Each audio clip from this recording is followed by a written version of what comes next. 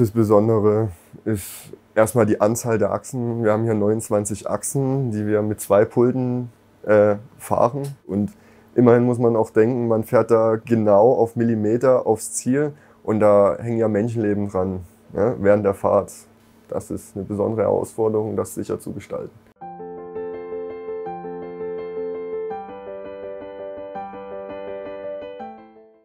Ja, erstmal entspannt bleiben, also nie in Panik verfallen, weil vieles lässt sich leicht beheben, indem man es einfach nochmal anwählt und dann fertig fährt. Wenn jetzt ein gröberes Problem ist, wie zum Beispiel ein Geldbündel in einem Notende, dann gucke ich halt erstmal in der Software oder wo kommt der Fehler her, was fehlt, dass der Antrieb weiterfahren kann.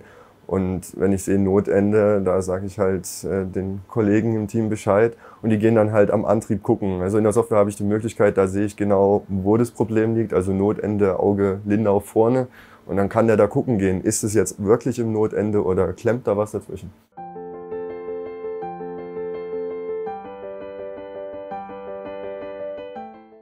Das Besondere hier ist das Team, das Zusammenarbeiten, das Zusammenleben. Und es ist einfach ein Team, was zusammen spielt und dann kommt halt auch ein schönes Ergebnis raus, wenn das harmoniert.